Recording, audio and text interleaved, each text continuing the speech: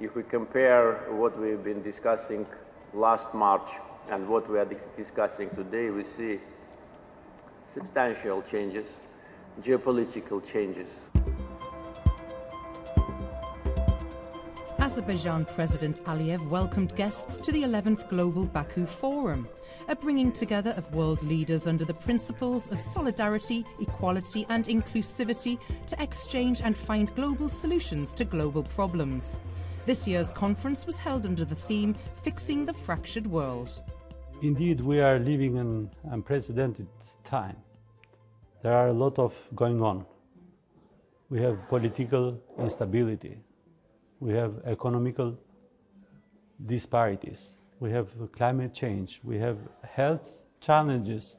Of course, education. We have social injustice. But those challenges that we are facing cannot be dealt alone, individually or regionally. As we learned from the past, we have to be unified in our response. 4 current and 40 former presidents and prime ministers came together over 3 days here in Baku to discuss the pressing issues challenging our fragmented society. While discussions recognised a shared humanity and shared futures, there were resounding calls to modernise outdated institutions and the need for global governance. We are in a situation where the world has dramatically changed over the last 70 years. And we are still living in a world with an architecture which has been designed a long time ago. So it's always very difficult to change governance, to change the decision-making processes, particularly, I have to say, in the political arena. There were stark warnings also about the state of the global economic order. We are living in a highly dangerous financial and economic world that in some respect, with some indicators, it is even more fragile than it was immediately before the last big crisis. Reinforce prudentials, reinforce the functioning of the continental institution. Europe, of course, is a case in point. And I take it that, as I said, it is later today than most, I would say, participants in the world are thinking. It is very late. Hurry up. And debt restructuring was a key issue flagged by the United Nations. All our economies are tied together. Low-income countries and middle-income countries choking in debt, unable to pay for the health of their people, for the education of their children.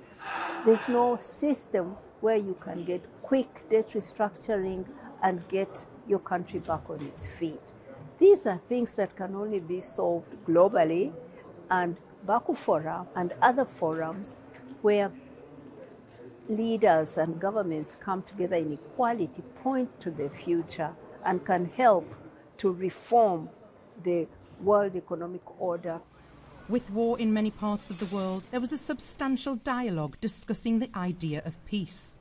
Peace is priceless. We can do everything to increase our capabilities in order to have more secure our continent. And of course, I'm coming from a region that is very fragile. And the situation of the war in Ukraine is bringing the people there to think about more the cooperation and dialogue. We have been supporting every issue that have been related with the human values because we have to live with that. We have so many wars, asymmetrical wars, wars that don't even have front lines that they used to be in the past.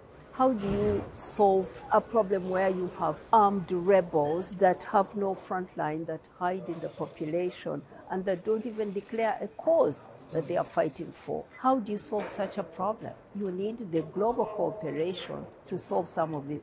Topics such as AI technology, innovation and global health challenges also dominated the agenda.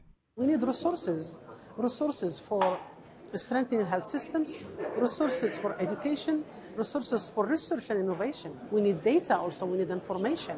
What's happening, how we can monitor diseases, surveillance. All this, it's a lot to do, but if we are on it together and we've put it a priority, I think we can do it.